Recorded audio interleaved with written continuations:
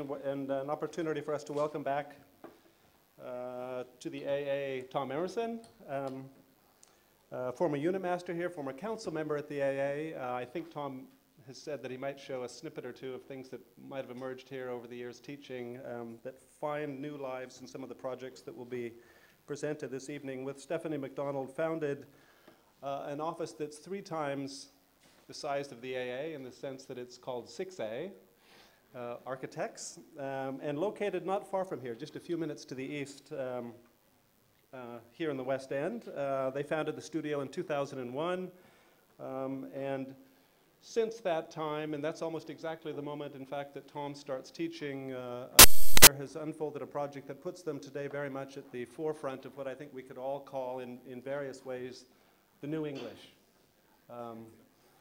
A term that one often doesn't hear in this building, but that is, I would say, absolutely embodied in the incredibly elegant, incredibly refined, critical and intelligent projects that the studio has done for the better part of a decade now, and increasingly not just here in London, but in cities and locations around the world. It is a project that is filled with paradox and intelligence and wit. Not coincidentally, one of the books that you'll see back in the South Jury Room this evening that we've got copies of, a beautiful text that was published in 2013 that 6A produced with Irénée Scalbert, titled Never Modern, captures, I think, something of the knowingness and wit and intelligence of the project that 6A is unfolding. As they say in the book, we neither anticipate the revolution like the moderns nor recapitulate the traditions like the postmoderns. This is a project that's incredibly carefully positioned in the culture of architecture and in ways that, as I say, I think put it at absolutely the forefront of all of those discourses, disciplines, and ways of working today that are trying to renegotiate the impending, impressive weight of the last century's work on what modern architecture is supposed to be. It is a project that believes deeply in the presence of time in our world, and as they say, the presence of time and the weight of objects and how they exist in the world, and that's something that you'll see demonstrated clearly in many ways in the different projects that Tom will show tonight, along with their collaborators in the studio. 6A are known for their incredibly kind of nuanced and elegant, and I think more than anything, kind of self-aware demonstrations of space and material and the way in which those affect how we all live and work in buildings and the spaces of the city. This book is really very much the thing that prompted a conversation that we've had over the last few months to try and get Tom to come back in and update us the work of the studio. It's wonderful to be able to do that tonight, to say that it's a book that's also produced by someone else who taught here at the A for many years, Irénée Scalbert, and is the outcome of a series of conversations really over many years, I reckon, within the studio and the work that Tom and Stephanie and everyone in the studio is doing. Designed by John Morgan, who works with us, of course, on AA files, reviewed and edited by Pamela Johnston. As I say, we will finish this talk with a chance for you to get a copy of the book, and while Tom and Stephanie are here, a chance to get that signed, which I would recommend. It's an absolutely beautiful object in a studio that's incredibly, incredibly interested in the presence and reality of objects in the world today. And the book is genuinely an embodiment and not just a demonstration of that interest. Their recent projects include two galleries here in London, Raven Row and Spitalfields, which I'm sure many of you know, and that was nominated for the Sterling Prize, the South London Gallery in Peckham, recently on the Albemarle Street project with Paul Smith. The studio was presented with the 2014 Civic Trust Award. Recent projects include an apartment building in North London, and many competition-winning entries that are coming to fruition in different ways today, and I think we'll get a chance to see some of those. Please join me in welcoming back to the A, Tom Emerson.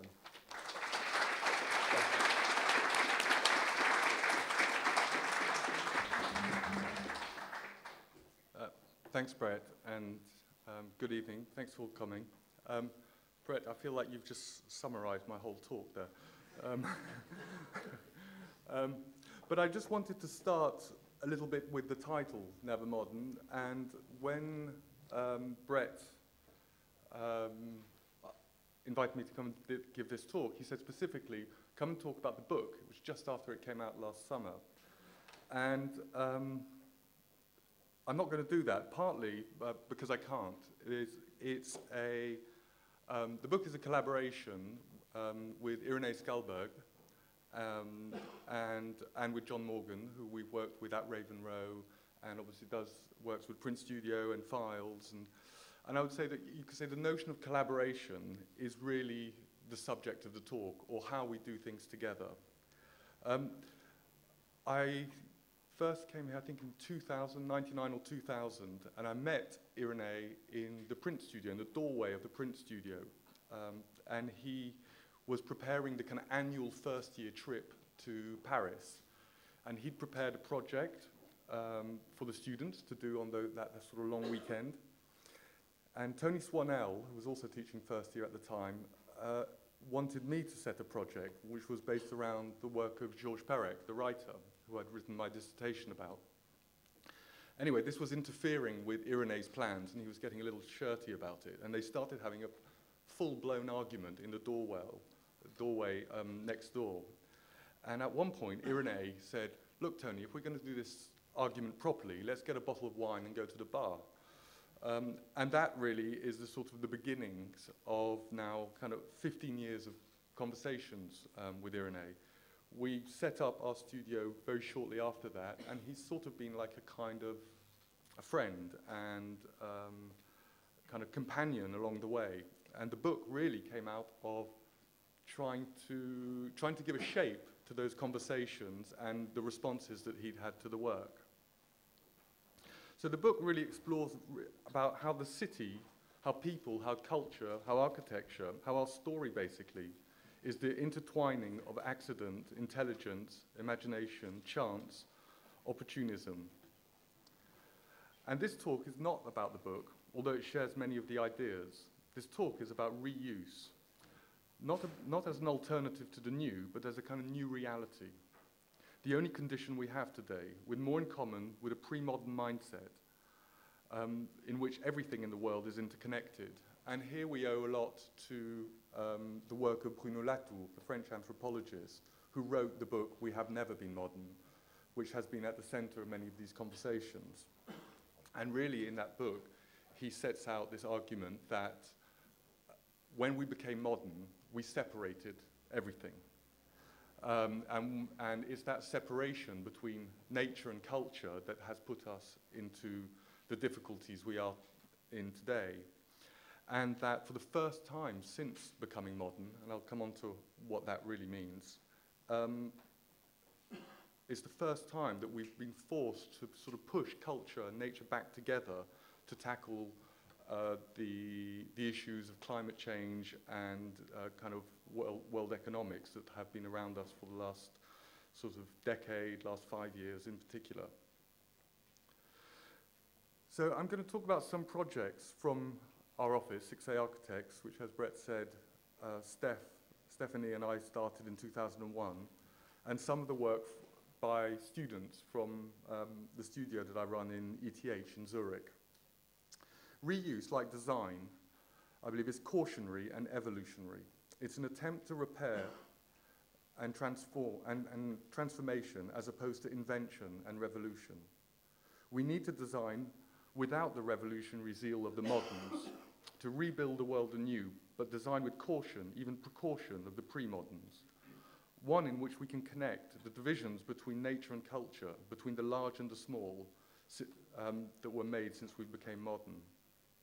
So what is modern?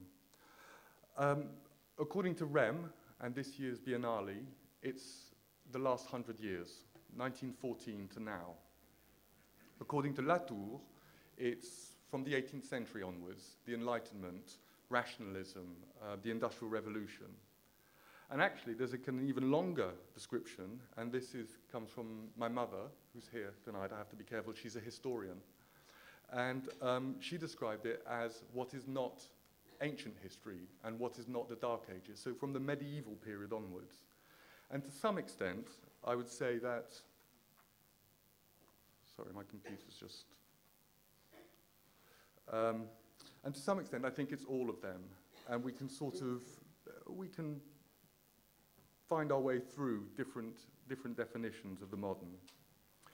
But the most important thing is that reuse is not foundational, and I think that that is what is modern. Design and construction are the processes by which we can use and reuse everything from nature, the built environment, objects, even genes today.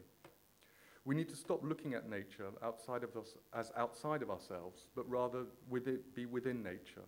We need to work naturally. Architecture and construction are naturally mimetic, and imitation and evolution are fundamentally human and natural. Evolution, not revolution. No one invented the chair. We just started sitting down. Then we learned how to be comfortable. Then we learned how to have taste. But basically, we just wanted to sit together. Design and bricolage are fundamentally collective and collaborative processes. It's a way of passing knowledge on. And this is the first of a couple of photographs by the artist Richard Wentworth, who Steph and I met as students at the RCA in the mid-90s, and who's become a very important figure for our practice, but also a sort of very great friend. And his ideas come with us throughout our work. So this is how nature grows, diversifies, and this is how we learn, by imitation. Designing should be the antidote to so many modern errors of founding, colonizing, or breaking with the past.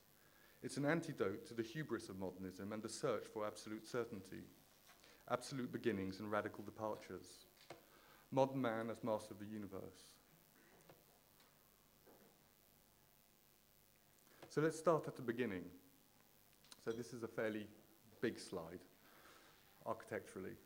But I don't want to talk about classicism. The thing I'm interested in here is in the memory of construction, in the way, probably one of the oldest architectural stories of all, the way that the triglyphs are a memory of the beams coming through above the columns, and how the fluting in the columns is a memory of kind of reeds bunched up together.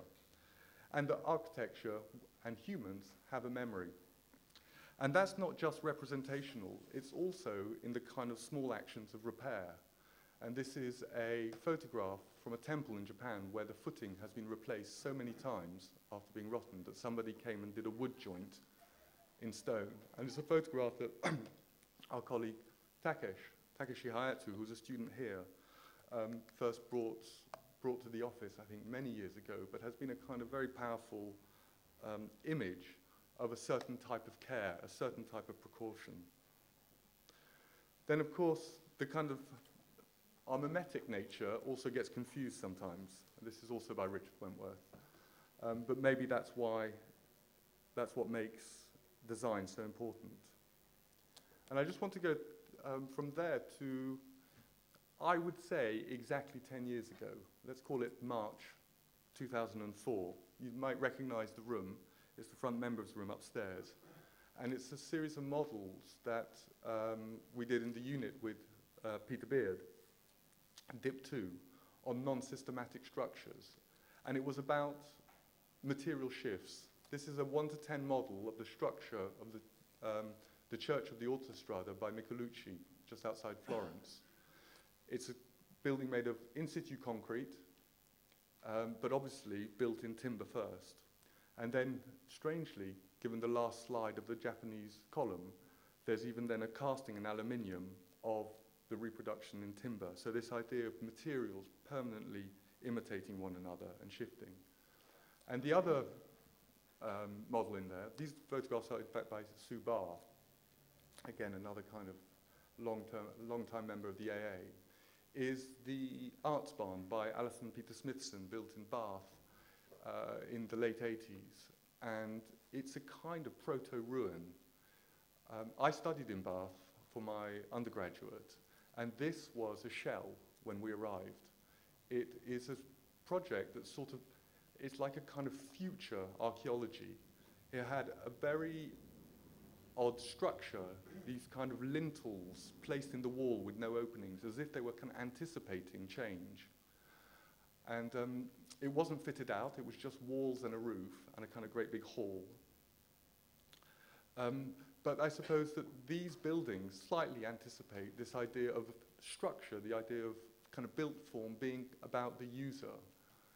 The exaggerated footings of the Church of the Autostrada are really about sort of pushing yourself up to it, about people leaning against it. This is a church at the intersection of two motorways.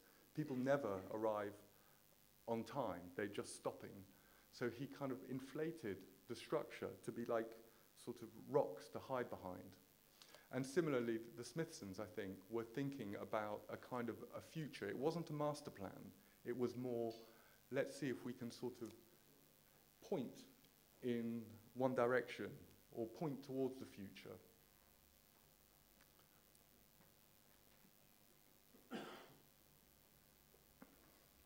And I think that these projects are also anticipatory in the sense that they're very, very collective. These were made by the whole unit. These were group works, these were collaborative works, and that's been something which I think is both visible and invisible throughout. This next image is a building that was designed and constructed by my students at ETH in 2010 when I arrived there. And one of the big differences between, let's say, teaching here or in Cambridge as I did after here and ETH is that the unit system as we know it, and I guess it's probably still the same somewhere, anywhere between 10 and 20 people, normally about 14 if I remember rightly, is a kind of natural group. There's a natural community there. You can all sit around a dinner table, a meeting table, and get to know each other. I arrived at ETH and I had 48 students. And the question came up, how do you make a community? How do you get to know that number of people? And it's also a semester system, so much faster than the year system that we have here. And so we decided, well, why don't we build a building that we can all go into? And that maybe in that process of designing and building together, that will naturally form some kind of community. So the brief was to design an enclosure to host a lecture that we could all get into, plus a lecturer. And there was 2 weeks to do it, and zero budget. And so they did a 24-hour competition, design competition between all the students. Being in Switzerland, we voted on everything. And we found the winner, which was this, basically a box, like a little chapel, made of basically reclaimed materials. The idea of reusing material is more economic than polemical. No real interest in recycling per se, but I think that the idea of reuse as a kind of collective activity is interesting. And it was all done without power tools. It was all done with hammers and nails and hand saws in a 2-week period. Quite extraordinary kind of mobilization of people, of materials, of kind of imaginations, of procedures. The process of using hammers and nails only was not so much a kind of ideological one. It was partly what one might call the health and safety. 48 people with power tools is kind of scary. But it's also about the democratization of construction, that within a group of architecture students, you always get those who are really good at making things. They've been making things since they were tiny children. And then you also get others who've never really picked up a saw before, yet alone a piece of wood or a hammer. But everybody can learn to knock in a nail in an afternoon, and everybody can participate. And in fact, I just received this book today in the post. I'd ordered it on Abe months and months ago. Opened it. It's a 1976 catalogue by Hans Hollein called Transformations. And then there you have it, a whole sheet of just hammers of different scales. And I thought, well, of course, bashing things is one of the very fundamental ways of making things. You either bash things, cut things, or cook things. There aren't that many ways. And then I was so sort of excited about getting the book, I opened it rather abruptly. And being from 1976, the glue is now as brittle as glass, and it broke instantly. And I guess that happens to architecture too. But yeah, so that is what made this little structure. And the pine boards, I suppose the aged pine boards of these kind of reclaimed materials, are, in this slide, transformed into jarrah, which is a Australian hardwood which was used for making railway sleepers. Very, very hard. It starts out more purple than this, but really quite an extraordinary material. And it's what we used to build a small house in East London called the Tree House.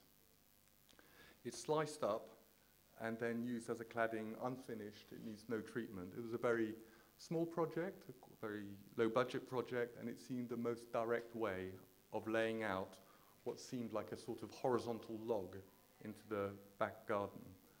The house is laid out more or less on a slope. It is for a family where the mother of the family is wheelchair bound, and she can't basically live in the house vertically anymore. So it was basically to enable her to live horizontally, to get from the house to the garden, and sort of to lay it out around the tree, which she was very, very, very fond of. So just as the tree was the center of the design of the house, she became also the center of the house again. And of course, we all have memories. The building bent around the tree. We never really used this project on the right by Herzog and de Meuron as a precedent. It was never really discussed, but I think we all have memories, and they were very influential on us when we were students. So I think there's a sort of latent memory there rather than a precedent. So there's another example of the sort of the easy cut and fix of timber. And again, this is not the same project. It hasn't burnt down. This is in Spitalfields in East London. It's a detail of Raven Row, the Contemporary Art Foundation that we did, that was opened in 2009. This is the roof of the new building. These great big sort of kind of like chimney stack roof lights, canon lumière as Corb would call it. And it's really the product, you could say, of this photograph. This is a photograph in 1971 of the building just after the fire ripped through it. It's an extraordinary photograph which we never really knew what to do with when we found it. Except kind of admire it, the resilience of architecture, the kind of 18th century interior, despite this fire, is still there. That photograph came along with about 70 others in a shoebox in the London Metropolitan Archive. And it became the most mysterious, you could say, so I was going to go straight. One of the most mysterious kind of bodies of evidence that we've ever had with a project. The photographs date from 1905 to 1972. They are by several different photographers, obviously, over a sort of 70-year period, but they are unnamed, uncredited, and they became this sort of resounding chamber. We kept on trying to work out what to do with it. The most interesting thing about it is the way that you could see the city pass through one building.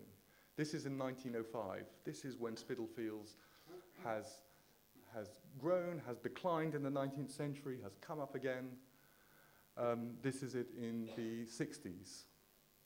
The same building in the late 60s. In the late 60s, Spitalfields was just about to be demolished. Ian Nairn writes very movingly about a place that nobody cares about. So to see the city, kind of the life of the city, the story of the city, to pass through these interiors, this is in the late 60s again. This building doesn't exist anymore. It's gone. This extraordinary photograph where they put the dark furniture on the dark side and the light furniture on the light side. I mean, Christian Boltanski couldn't have done it better. I've since found out why it's like that, and I was wondering, shall I tell you? There's another photograph that shows that to the left, there's a fireplace. And so, I suppose this is London in the 60s, soot. You know, there was a partition and one room got dirty. And then in the early 70s, 70s again, late 60s or 70s. So you can see, you know, you'd be forgiven for not knowing that these are the finest 18th century interiors in London. And this one, which is perhaps one of my favorites because of its kind of pathos, and also because I kind of recognize some of this from my childhood in the 70s. I didn't grow up in England, so it's interesting to be the New English So I guess we are New English. But I used to come to England a lot to visit our family.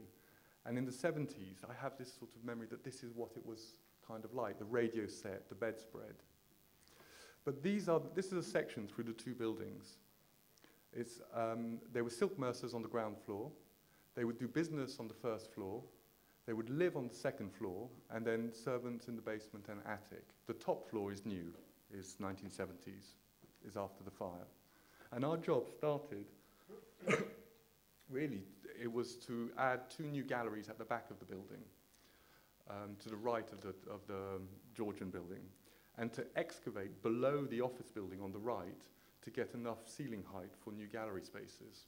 So to some extent, it started off as almost like an engineering project, propping up that building on the right, and to place 2 new contemporary galleries, one top lit in the middle and one side lit at the end, and then to try and reconstruct some kind of idea of the city, of the city block, by entering here and then having a view straight through, even though your path is rather meandering.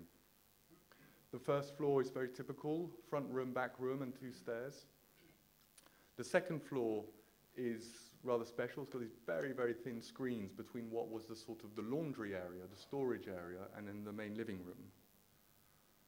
And then the third floor is more or less entirely new, and the fourth floor too, the roof space. Frying pan alley down the back, the white building is the one that needs to be propped up. A bit of 1972. This may have been the cause of the fire, but we're not sure, the construction. And then it really became about designing this new gallery space, this new white cube for contemporary art, and getting a staircase down to it from the original ground floor into the basement. And then I suppose this is sort of London building. It's like kind of dentistry, just picking. There you can see the kind of the frame that held the building up while the excavation happened, and then it was dropped onto new footings. It's kind of messy. And then I find one of the most fantastic parts of projects, particularly in the UK, is the moment when they get plastered. That this bonding plaster, which has this sort of pinky brown texture, turns every project momentarily into a cave. And it's sort of like it's like surrounded by mud. And it's only in the UK that I think they use this. And it's a sort of very special part. But anyway, it became the white cube, as one would expect. And this is the space, top lit, with those 2 light cannons. But perhaps the most interesting part of the project came really not so much when we were making a new building at the back of the 18th century building, but when the world of the contemporary art, the white world, starts moving back into the 18th century, when all of the 18th century becomes white and becomes part of contemporary art, especially when remembering the blackness of this image, that suddenly black goes to white. And this process of iteration somehow becomes the subject of the project. Here's a detail of it. And Takeshi, who was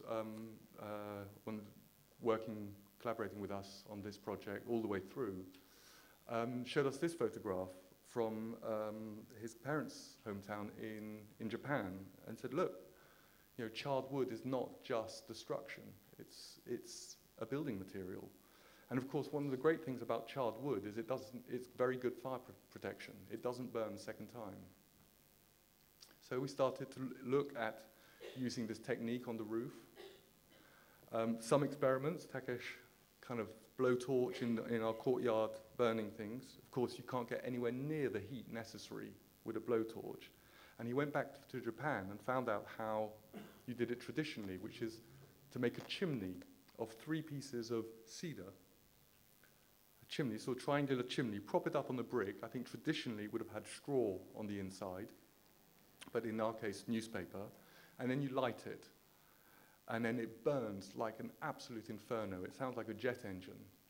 I was taking these photographs with a stopwatch to get the perfect sort of cook on the inside, and Takesh was like, no, just watch. And then as the surface is burnt away, it comes through the edges, burns the binding, and then falls over. It's an incredibly elegant process. It's about 2 or 3 minutes. The guy in the suit is the contractor, because we're on his farm, and he, at this point, very confused. And then this was you could say the mass production, once the technique was perfected. You can see on the left some of the chimneys made. In the middle, they're propped up. I would say this is one of those things where, if we are going to be modern, this is a really modern space. It's a traditional Japanese technique in a farm in Hertfordshire being carried out by Lithuanian builders. And this is it. This is the kind of the vents and it's the ventilation, the lighting of the galleries. And there is one of the rooms that burnt down. So they sort of stand outside like kind of little mementos of the fire. And this idea of texture and time and wear and tear suddenly appeared everywhere in the project. We're in the 18th century shop in number 58, but it's got a bit of 1970s concrete in it. Really bad English concrete, but a kind of incredible texture. And so that was kept. And so the idea of the old and the new, the original, which you can't find, of course, because the building's been transformed over and over and over again in the 250 years it's been standing there, never really became possible. So it was just about layers, about different textures. And the staircase became this big thing, this sort of the idea of what kind of stair do you make. And in the end, we became interested in some of the techniques, sort of Georgian techniques, and it was to make a cantilevered stair, like a traditional Georgian stone cantilevered stair, but in precast concrete. And this is the company. I like it when sign writers mark their shop with sign writing on the glass, and precast concrete do it in precast. And fantastic kind of white concrete, incredibly precise process, which the guy doing it, when we were talking about the iris that you put on concrete to stop it chipping, drawing these little radii, he basically put the silicon in the mold and just ran his finger along it. So it's like a kind of extruded fingertip. And here they are. This is one of the most wonderful bits of building, so quite miraculous, how it stands up. You just pop it in 100 millimeters into the wall and then just keep going and just keep stacking them on a kind of dry bed, about 1 millimeter, 2 millimeters thick. And then it stands, it just holds. And then we wanted to respond to the original staircase, which is this one from the kind of mid-18th century. And it's great swoosh at the bottom that says, "I've arrived." In a gallery, you can't really do that. You need to be visually quite subdued or quite underplayed. But I think your fingertips can start doing it. So we started looking at ways in which the kind of handrail could just sort of end with a little handshake. Another borrowed detail, this in fact is from our son's primary school. It's at the bottom of the front door.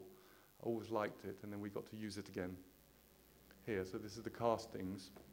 And the idea of castings as having a memory. This is cast against sand, and it's got this sort of texture, which runs then throughout the project as a kind of, if this project is sort of about memory or reconstituting memory, casting seems to be the way to go.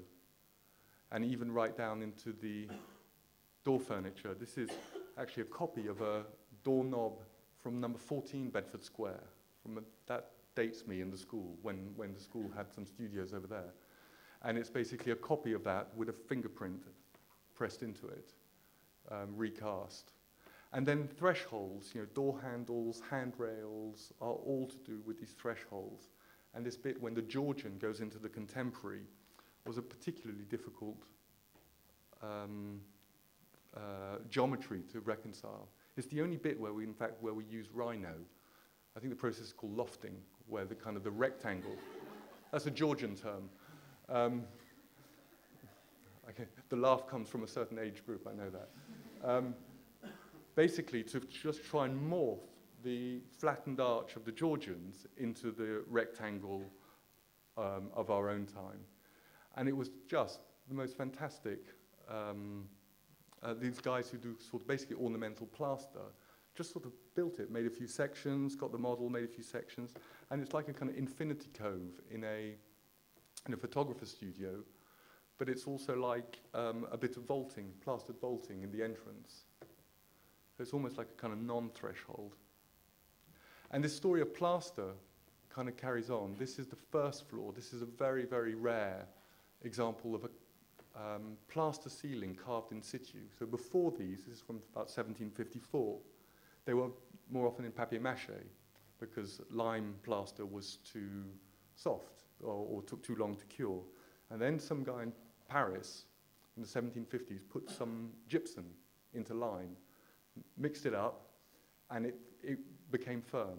And then they did a couple of these, and then very soon after that, they get so good at it, they start casting, and ornamentation becomes cast. So it's a very unusual one that's got the softness of a kind of handmade thing.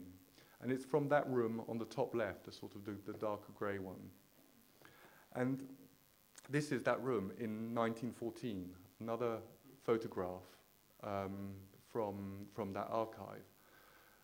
1914, it's June 1914. Brett and I were just having a conversation about the domino structure, Corbusier's domino structure, which was drawn in November 1914.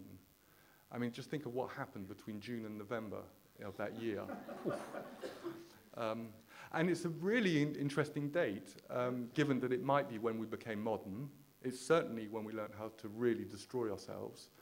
It's also more or less the time when Duchamp starts making the large glass. It's when Wittgenstein is on the front writing the Tractatus. It's the most extraordinary few years.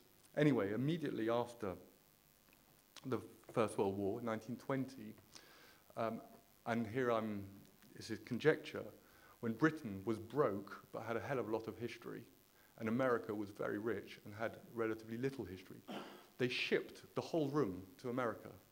And I think this one and many others, they took it out as a whole prefabricated set. And it went to the Chicago Art Institute. And we basically, through a very circuitous route, we've managed to find it. And this is the first case in, I think, 2008, 2007, of the room coming back, unpacking it, kind of Rococo in bubble wrap. There's no instructions to this stuff. And then while the building is being built, this kind of contemporary building is being built on one end of the building, then there's a sort of the process of reconstituting this very strange event. And then I think the dark in this image is what we found in the boxes, and the light was remade to complete it. But basically all the good stuff, all the carvings were there, and it was a kind of completely extraordinary parallel process. It coming back, it went to Brighton again to be fixed. I mean, this room has traveled.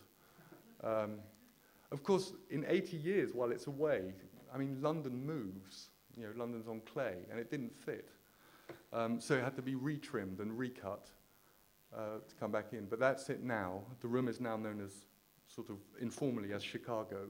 We never found the fireplace, but somehow that seems appropriate now. And of course, it's the only 18th century interior in the building, because it was away for the fire. So it has a sort of a very particular kind of presence in the whole story. These ones are all 1972, in concrete and paneling included. So this is a little walk around the building, kind of going from the contemporary back in. And this is one of the shows at Raven Row. It's a piece by Alice Shannon, and it's basically castings of smoke rings. And I thought, wow, when I saw it, God, do we just kind of, are these ley lines or something? Because that's the space that it's in. But of course, we had a client and a curator who knew all these stories, and it was placed. But I think it's, the way that these stories sort of return on themselves is kind of the subject. It's a great space for very kind of intimate work, like video work. It's mainly video work and installations. At the moment, it's a maze. You can't see any of these rooms. It's a sort of Stephen Willett's kind of strange interior. But anyway, the other part of the building, which disappeared, is the cast iron on the top of the facade, which was stolen in the late 60s. And that became another part of the reconstituting of the building. So the rear facade, where we made the new galleries, we decided that had to be cast iron. And extraordinary process, heat. And it became a casting of course, the burnt timber. The burnt timber far too fragile to take it off the roof and have it on an alleyway, but the cast iron can do it. And that's the kind of the back elevation now. It's called Frying Pan Alley, appropriately enough. And this is the view through from the back alley right the way through to the front. Carrying on with cast iron, being the kind of background of London, we did another cast iron project more recently in Albemarle Street in Mayfair for Paul Smith. More or less the same process, the same foundry in Essex, but this time with, you could say, a kind of a more decorative take on the context. It's actually a timber door inside cast iron, but the whole facade it's a new facade for below a 1980s kind of neo-Georgian building. And when we spoke to Paul Smith about it, when we were doing the competition, we just said cast iron is the background of London. It's the manhole covers for drainage, it's the decorative, it's the balconies, it's everything. This kind of suits you. And he went for, this is one of his drawings on the bottom left of a cat. That's what you can do with castings. But of course, these shapes aren't ours. They're sort of from, I suppose, vaguely from textiles, but there are very few shapes, there are very few patterns. This is actually on John Street, where the AA used to have a studio, and interlocking circles is one of the oldest patterns around. So these things sort of are permanently repeating themselves, or we're permanently repeating ourselves. And this idea of kind of the pattern making of textiles that becomes metalwork, this idea that sort of comes again in a show we did at Raven Row. We helped design. It was a show curated by Alex Sainsbury and of the collection of Seth Siegelaub, a textile show. This is Seth Siegelaub, who'd been one of the pioneers of conceptual art in the late 60s in New York, with shows with people like Kossuth and Lawrence Weiner and all of that lot. In the 70s, he abandoned conceptual art completely abruptly and disappeared into blaming, you could say, the market economy, when all these artists started having careers and fame and galleries. He basically he was interested in the collective, in them just producing work, not in careers. So he disappeared, he did lots of other things, but then started collecting textiles, which he considered to be the most fundamental human activity. It is the one thing that binds agriculture with law, with class, with religion. It's the sort of fundamental human act. And accumulated an extraordinary collection of textiles and would never show them, except when he found out that Raven Row was actually built for Huguenot silk mercers. And then it became okay. So since the building was for textiles, built by textile makers, he would show his collection. And these are 18th century Italian and French silks, which of course were banned in England when the buildings were built. Spitalfield's wealth really came from the monopoly that they had on the English silk market. And so there was this kind of homecoming, this idea, and textiles sort of recurring.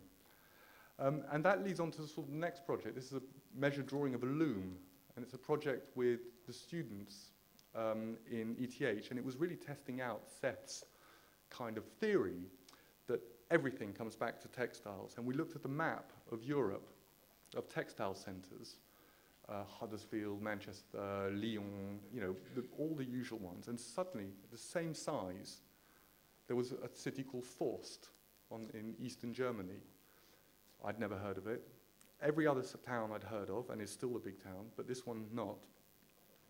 And so we wondered what had happened. We asked German people, nobody had really heard of it. And we went in search for it. It's on the German-Polish border. This is a sort of trade map. It was the second biggest textile center in Germany in the 19th century. And we basically made a measured drawing, or an atlas of measured drawings of this city, which is disappearing, where it basically switched off in the 20th century. These are sort of time maps looking at the 19th century, post-war now. And then there was a series of photographs that the students took, which were doppelgangers.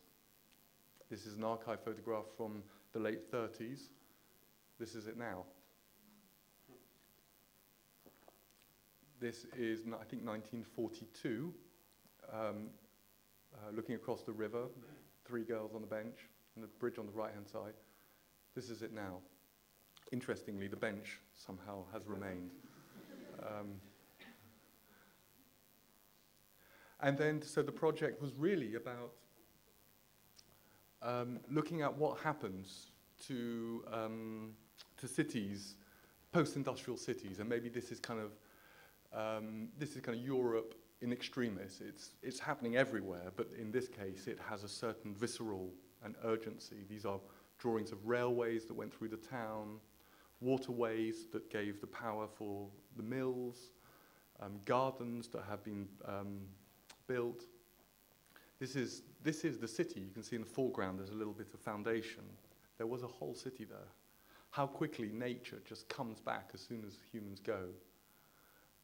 It's quite extraordinary. These kind of natural history drawings looking at natural seeding on rubble. And then the students then speculated on projects. It was like a kind of a retrofit garden city, effectively. These kind of rather strange collages. This one I like, the Plattenbau reflected as a cottage in a kind of vaguely sort of Constable kind of way. These energy landscapes, which is really that region of Germany, which absolutely just consume the landscape and are coming. It's the kind of strip at the top, they just move in a linear way, and then what they normally do is they relocate a whole town in order to get the coal, but here students were suggesting transforming it into a kind of little lakeside town. And this is another picture of one of the mills. There were 400 mills in this town, 400 of these, and now there are none apart from these ruins. And I think that this notion of the ruin has re-emerged really strongly over the last few years. And there's a show opening up at Tate Britain, I think, in April, which is about ruins, the use of ruins in contemporary art. And I don't think it's anything to do really with a kind of return to the 19th century romantic imagination. I think it's a kind of call to arms that maybe one of the fault lines in modernism is it anticipated growth, but it never anticipated decay. And that you could say, has been our undoing. And that ruins remind us that with growth, with production, will one day come decay and decline. And that maybe we need to pay more attention to them. And that leads to one of the great images of ruins from only half a mile away from the Soane Museum. Soane's Bank of England, represented by Gandhi as a ruin, and in his imagination it was the most exalted form of architecture beyond humans, beyond program, beyond use, beyond time. Kind of amazing thing, but how prescient he was. This is actually the Bank of England. And it's not a wartime image. This is 1925. This is actually when they demolished the middle of the Bank of England. When I first saw this image, I assumed this is one of these classic London post-war images, but it's not. It's kind of purposeful and deliberate. And of course, another example that we have so few shapes. 1970, Gordon Matter Clark also, I suppose, they were also having their ecological crisis in 1971, 72, and the idea of the ruin. So we started sort of examining that more. This is a section through the Soane Museum, and decided that we would build with the students a replica of the amazing picture gallery and Monk's Parlour, which is the right-hand side of the image in Zurich. So this is the fantastic picture gallery with its folding panels. And this is it rebuilt in Zurich. He did do the grand tour to Italy, we know that. He met Piranesi, and I don't think he ever went to Switzerland, but he has now. This is rebuilt again in 2 weeks by the students.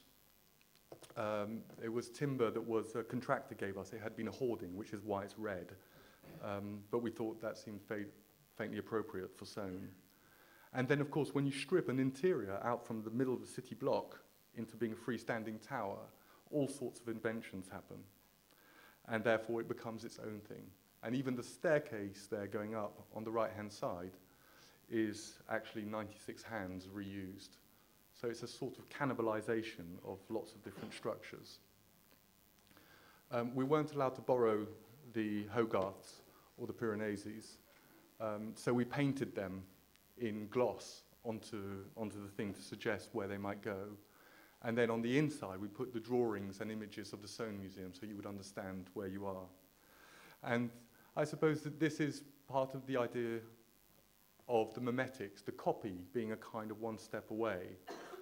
That takes us to Churchill College in Cambridge, which is another kind of copy. It's a project we're doing at the moment. Hopefully it will start on site this summer, or in autumn, probably. And it's a courtyard building. This is the original Shepherd Robson courtyard, of which there are 10 that make up the college. And we decided that we would make just another one. We would basically do a doppelganger. The white one is our project. It's a kind of brick and concrete, often called brutalist, but it's not really brutalist. It's sort of picturesque brutalist. But our project would be organic as opposed to mineral. The original is brickwork, kind of earthy and concrete, and so we would just go the other way and go kind of fibrous and organic. We would articulate the story heights like the original one, but in these kind of thin cuts where the building sort of bends just to bring a kind of slight curvature to the square, where the courtyard is basically empty or one tree. Ours is going to have a birch forest in it. And so it goes for the plan. There's the rooms face inwards and outwards. In ours, bedrooms only face outwards, and the common parts face inwards, like a kind of cloister. So the social spaces turn inwards. And then the timber, which is going to be oak, it's a reclaimed oak. Of course, it does rhyme with concrete. It isn't the opposite of concrete. It will be dark, a dark reclaimed oak thing. Exposed structure, like the original, lots of sort of quite muscular concrete, will be all exposed timber structure.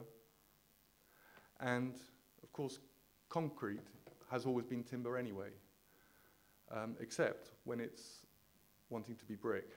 And this is a project we're doing at the moment, starting on site in West London. It's a studio for the photographer Juergen Teller in West London, in a kind of former industrial site. Very, very long, thin building. And I guess you could call it sort of slightly Arsonian building. It's 60 meters long, 7 meters wide, and you go from street through building interiors, top-lit interiors, into garden, courtyards, into an interior, into a courtyard, and gradually sort of going away from the street into a completely internalized world, which is just really light coming from the top, and then his pictures, and then the next garden. So it sort of kind of goes on forever in a sort of slightly Sonian way. It keeps some elements of party walls and you could say the sort of the debris of a kind of London site. And it's, in a sense, it's a sort of very concentrated version of a project that we did that was opened in 2010 for the South London Gallery in Peckham, of which this is the education studio, which is, again, a series of sort of gardens and interiors that make a kind of suite or campus. This is the interior of the education room.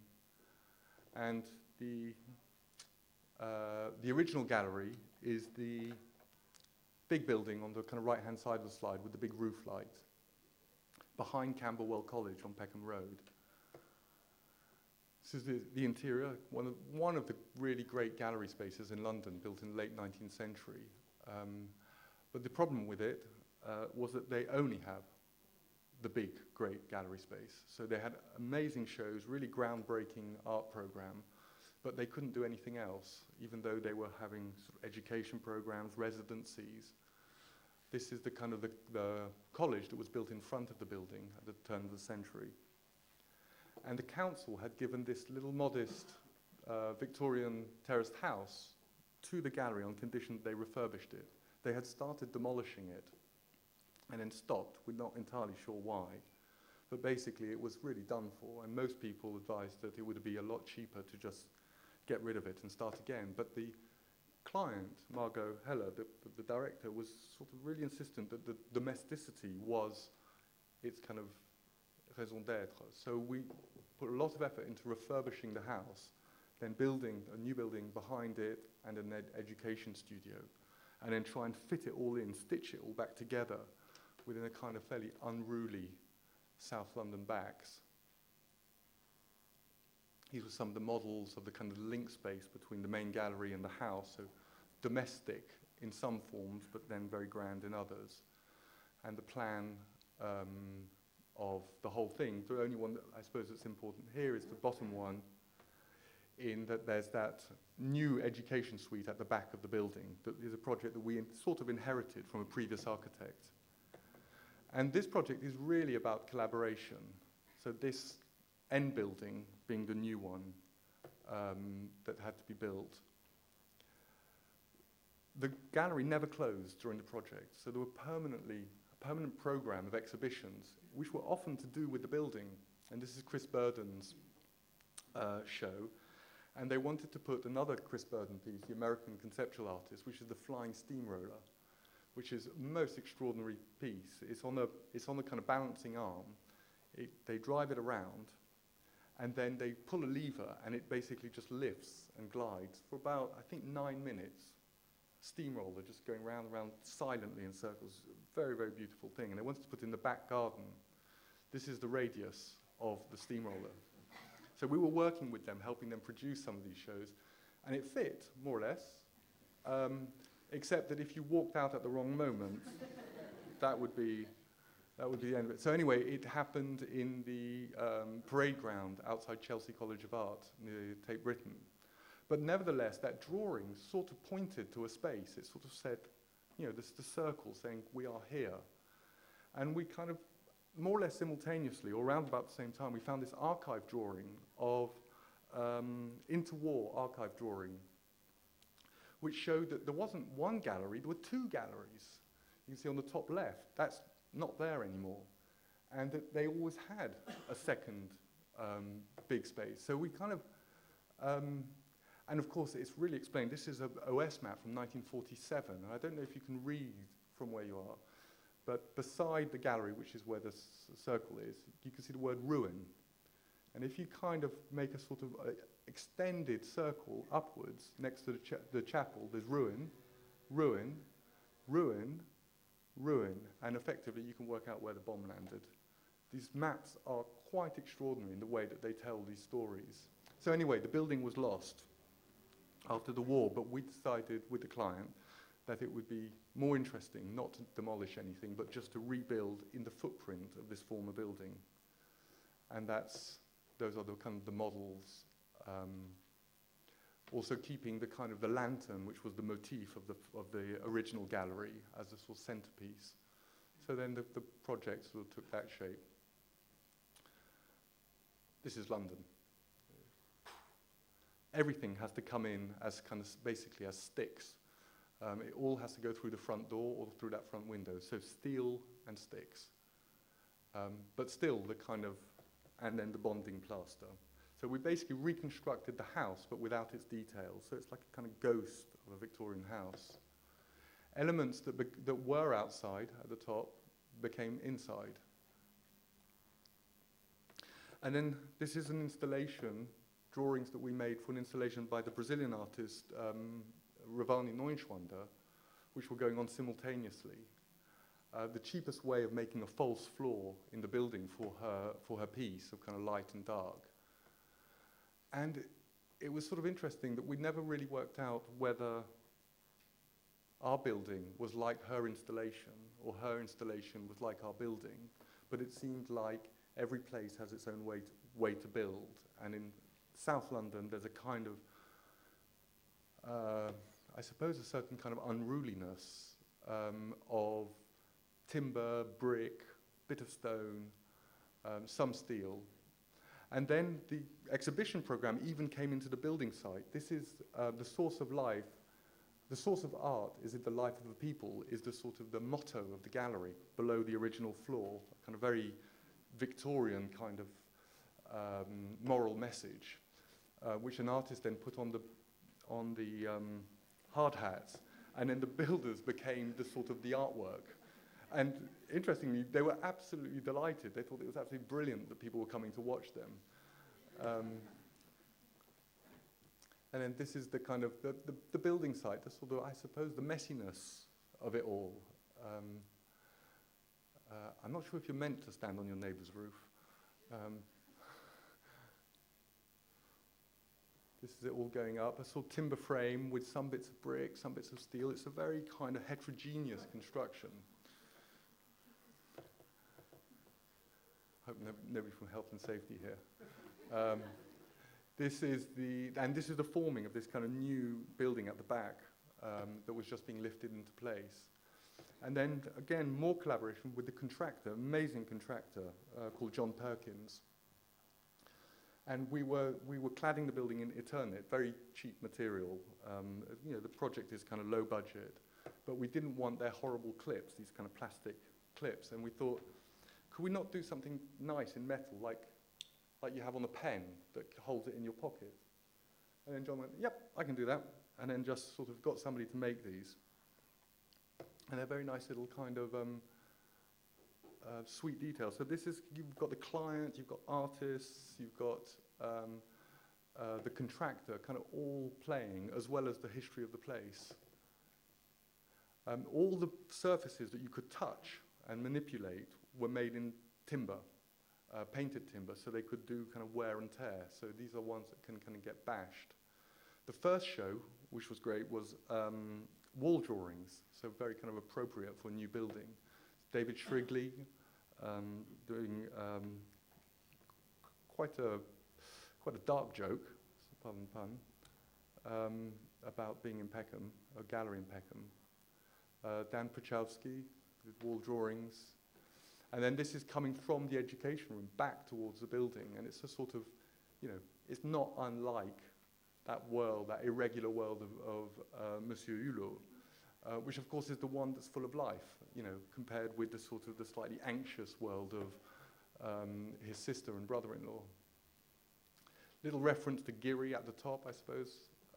His early works in Santa Monica, the kind of the exposed frame as the roof garden.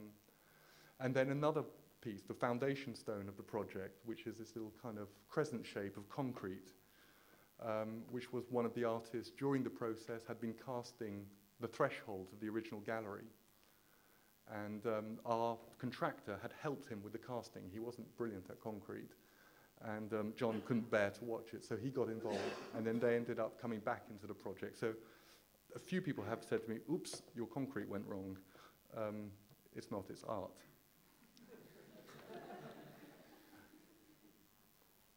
Inside the building, it was more or less entirely rebuilt with some quite nice little adjustments, this handrail which goes past the chimney breast, and then forming a kind of a new stair and having to find new shapes that could get that.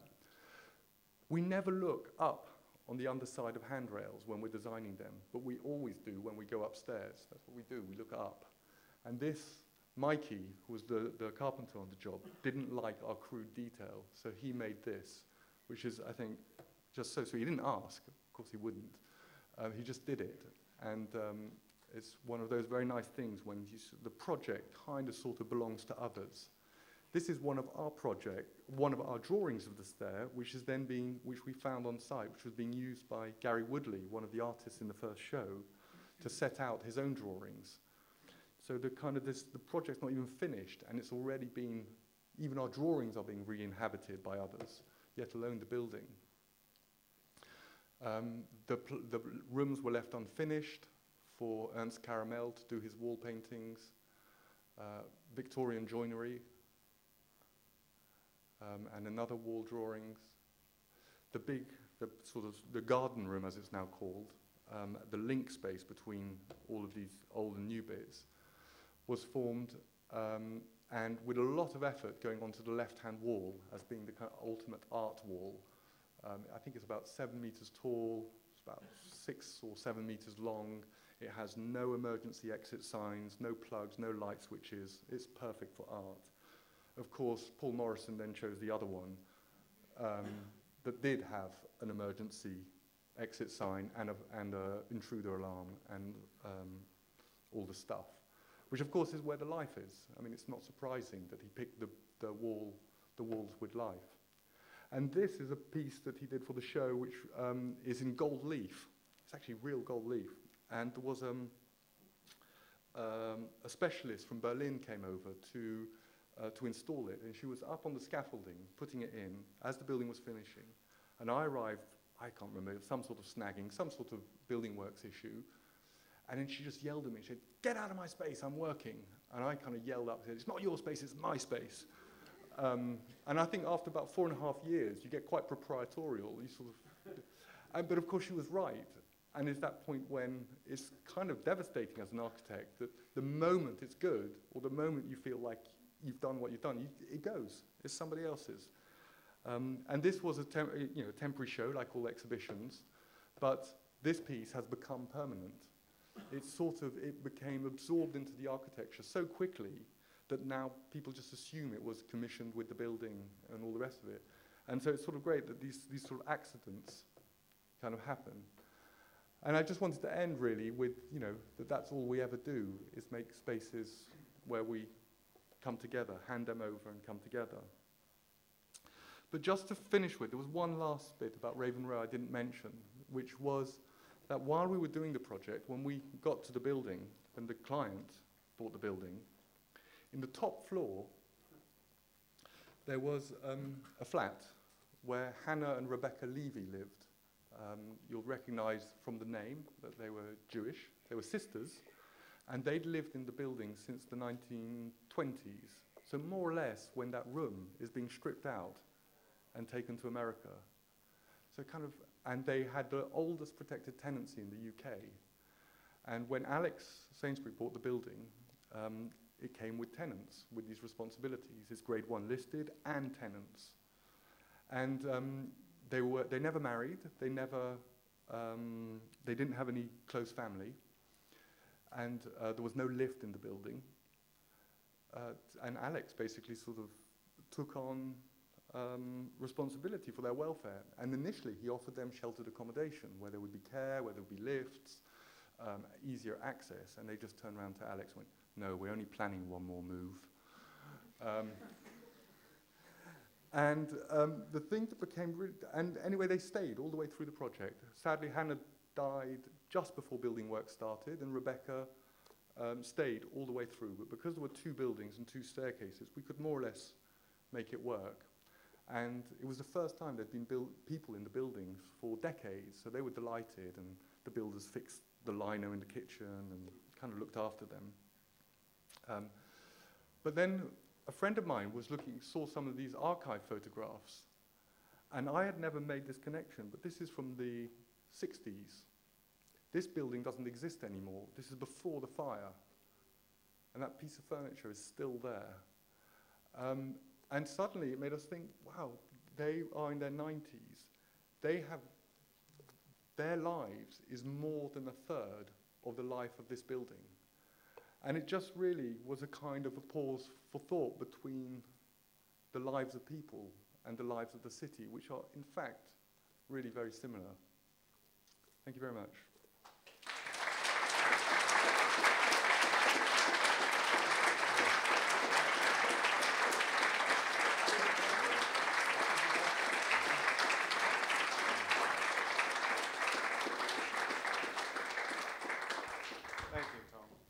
So much. Fantastic talk. 1,000,001 questions. I mean, and I'll open up to the floor in a minute just to settle in after the talk. I'm wondering if you might say something about the incredible breadth of photography in the work.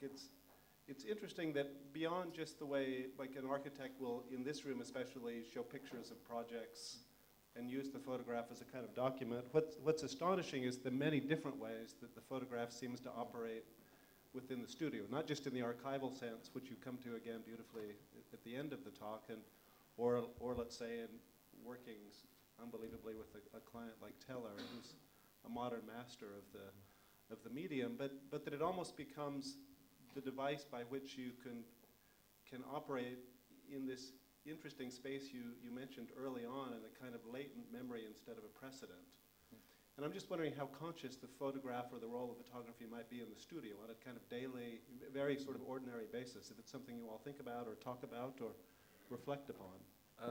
Well, it's a really interesting question because I haven't been asked it before, but there are several people who are really important to our practice. We mentioned Richard Wentworth, the artist, but there are also kind of colleagues our age we went to college with. One of them is the photographer David Grandorge, who I was at university with. In fact, I was there when he started taking photographs. So I would say that there are two photographic traditions at work. There's one which is really coming from Dusseldorf, and this sort of very objective, upright kind of, the photographer is not there, it's just an image, which is really where David Grandorge, who took quite a lot of these photographs, he took this one, in fact, quite a lot of the photographs. And then there's a tradition which is the kind of Richard Wentworth one, which is the snatched moments, which really comes more from documentary, and people like Eugène Auger and people like that. So there is a kind of there is a kind of self-consciousness about how powerful pictures can be. Like finding this box of archive photographs.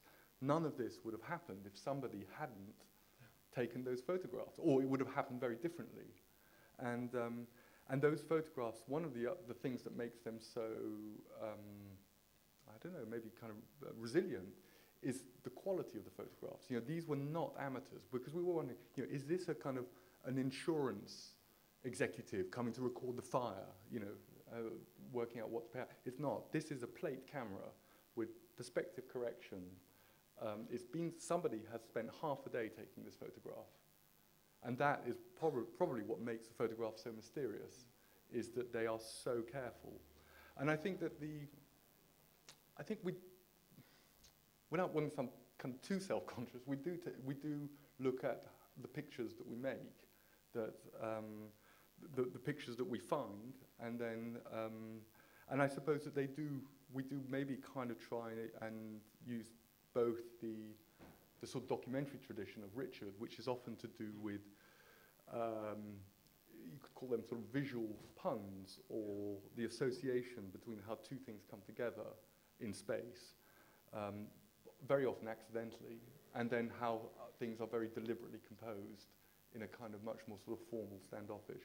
But the pictures I showed, some of them are, archive photos, quite a few by David, quite a few are mine, quite a few, I think, are Takash's, Steph's, and people in... But I think, yes, there is... We never really talk about it, but I think there is a certain carefulness. The other thing it seems to open up, and you did it with during the talk, is, of course, the sort of frame that's being captured to describe the project is a very long one. Interestingly, you kind of go back, not just during construction, as it's completed, but that it plays out over, in effect, a future that could still become part of that description. You can go back now and show what happens several years later, and the idea that time becomes a huge part of the project is something that, in the book, seems to be important. Yeah, I mean, I think that in a sense, the passage of time is, I think especially when you're working in London, you can't avoid it. The studio for Juergen Teller was, on paper, when we started it, a brand new building. This was really like, absolutely, and we were sort of thinking, great, no history, no archives, none of this, just a new building. And then we suddenly realized that there was a wall going down that was part of the older building that we were going to demolish, and we looked over the wall, and the neighbors had illegally built all these sheds against it. So although it's his wall to demolish, you're not going to make friends. It's his right to demolish it, but suddenly you realize, well, again, time has done its thing. People have lived against it, and so it's legally his wall, but kind of emotionally it's not his wall, it's a shared wall. And so we decided, well, we'll keep it. And then that set up a whole series of other issues, and now it looks like we're going to keep even more bits now that the demolition is going to start. So I suppose that's what I meant at the beginning. It's almost impossible to be new, and there's always some kind of depth of history or some kind of event that precedes you. Sometimes it's visible, sometimes not. Questions?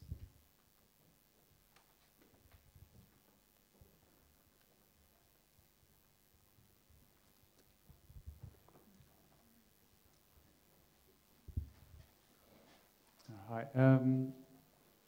Yeah, I was sort of struck by that when you mentioned when you showed the image of the burnt out interior of Raven Row, and then the sort of the white painted version of those same details, and sort of talking about how that had made it contemporary.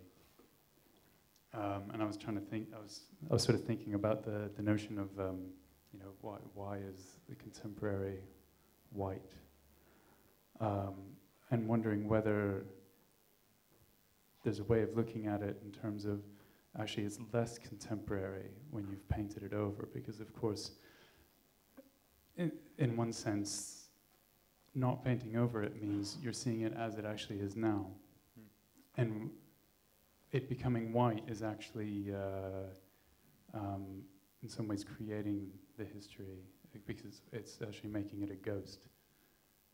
Those are just some of my musings. I was just sort of wondering if you had any more elaboration on that notion of making something contemporary by sort of freezing it in a whiteness. Well, I mean, one way of answering maybe is sort of by telling the truth about actually what happened. After the fire, the building was rebuilt quite carefully by a restoration architect whose name slightly escapes me. Anyway, Benson, that's it. Thanks, Takesh. And so the building, as you see it, that white room, is actually 1972, 73. So we didn't rebuild it. It was rebuilt. We just found completely separately the image of the burnt one. So that's kind of one thing, is that you know, it wasn't our job. We weren't trying to restore it. We had it as found. The other thing is that it's a gallery space. And that, to some extent, you could say is pointing, maybe pointing is the wrong word, but you know, that was not discussed with the client. You know, it is going to be a white space. And in fact, it's not always white. Sometimes it's painted for shows, but its background is white. In fact, it's a colour that's called not totally white. It's a slightly train-spottery project. I think the point I was trying to make was normally the way that the projects sort of exert their influence is from the past through into the present, into the future. So you are influenced by something that happened before. What seemed to happen there was we were making this white cube, and then suddenly we were in this Rococo interiors, and they were starting to behave like contemporary art spaces, but they had all this decoration, all this kind of carvings, these pediments, architraves, and you kind of, what a strange thing to happen to these. I mean, this is not the future that these spaces thought they were going to have when they were built. And in fact, we did paint analysis of the building, and you could see almost the taste. It's like a stratification of taste. We repainted the facade a kind of stone color, the shop front, which is the really, really precious bit. You know, it's the bit that Pevsner describes as the finest Georgian shop front in London. And it was, when we started, I think it was dark green, it has been dark brown, you know, the colours you see around Spitalfields. And we did the paint analysis, and it turned out that that stone colour was the original colour. And if you were really fancy, you did your facade in Portland stone. If you were quite fancy, which these guys were, you did it in timber and painted it like stone. So it would probably have been veined, even. The steps are Portland stone. And then, if you were less fancy, you would then done it in stucco, etc., etc.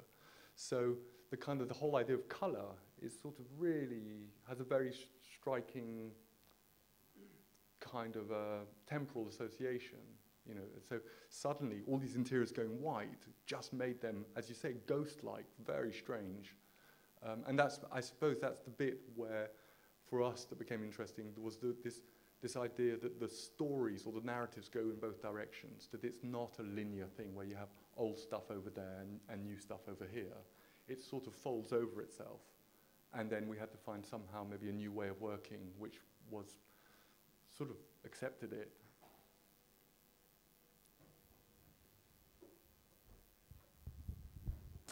Like you, I'm an architect, blessed to have grown up in a family of art historians. My mom, decorative arts, Victorian painting, my stepfather, American art. How did this environment contribute to your journey towards becoming an architect?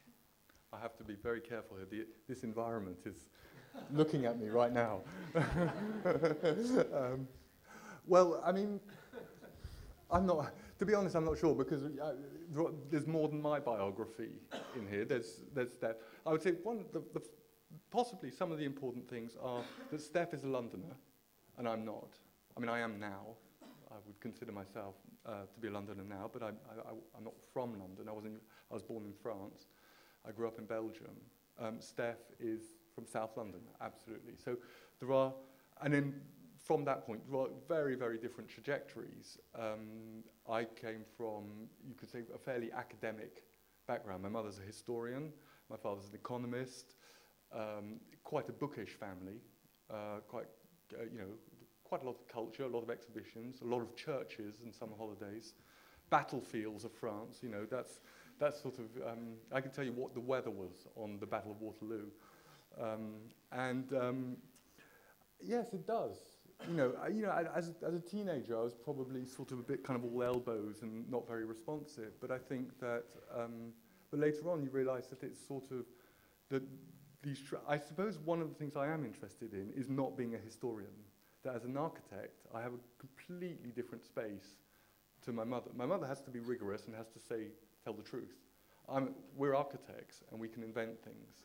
So I would say that that's an important difference. But also, you know, Steph's biography is an art school biography. You know, she left school early and went to art school, and then through, well, the way our lives work, she ended up in architecture school. I just went straight in first year, you know.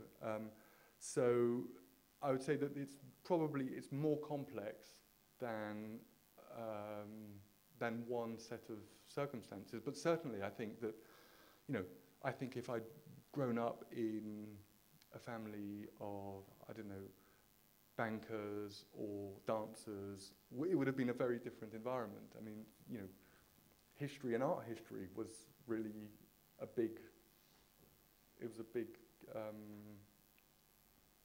it was around very much. I'd add to that, I think both your parents make books, and I think that's the big thing that Tom's brought to the practice is bookmaking. All the books, things have to end up in books somehow to be valid. And I think that's Barbara and Mike making books, and you being around all of them. So I just think that's something that's. I like books. I do like books. A small F. Other questions? I'm wondering, like, I think your approach to decay is really interesting for me, and I can read it very much through the way you engage with materials in your built work. But then in your teaching, there was a moment that you were working at the scale of the urban, the city. And I wonder, how do you, because, you know, at the scale of the urban, you don't have that sense of material. But I'm just wondering, how would you differentiate your strategy in approaching Well, decay? I mean, yeah, it's a really central question. I mean, the one of scale. And I suppose that the work that we're doing in the office is getting bigger. So this idea of kind of, you know, sort of finessing every corner has to get more systematized. And then the work that we do at ETH and teaching is really about trying to understand this sort of notion of kind of bricolage, you could call it, you know, this idea of sort of working with what you're given, but trying to see what its possibilities are at an urban scale. I suppose that one of the things that I'm frustrated with or critical of is the idea that urban design deals with big things and that architecture deals with small things, because actually we only ever experience the city at one-to-one. You know, you don't enter a master plan. You just, you know, your feet are on the ground and it's either mud or it's paving or it's whatever. So I suppose it's trying to take an attitude towards the city which is fundamentally based on experience, rather than, you could say, a more abstract, entirely abstract construction of systems, let's say, transport or, you know, or other kind of, you could say, systematized forms of knowledge. And so that's why we start, when we do these urban projects, we will start with a survey, because it forces you to spend time there. It forces you to kind of look really quite carefully at what's there. And that is the beginnings of the project. And I suppose that you could call it from, if you look at that thing, you know, Gandhi and Sohn, you know, the trajectory goes right back into somebody like Piranesi. And I think it was in Pierre Vittoria's book that I read that Piranesi had worked for Nolli as a draftsman. And I think maybe you wrote that, or I conjectured it, that he sort of then, when he started making his surveys, the surveys were his fictions. You know, the relationship between the analytical and the synthetic is kind of completely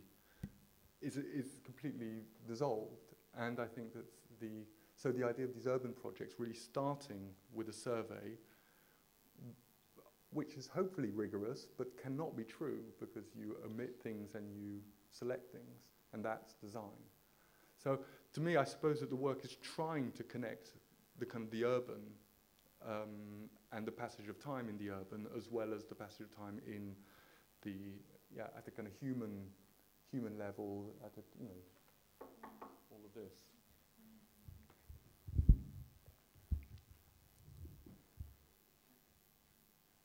I think we'll stop there. Tom, thank you very much. Thanks. Thank you.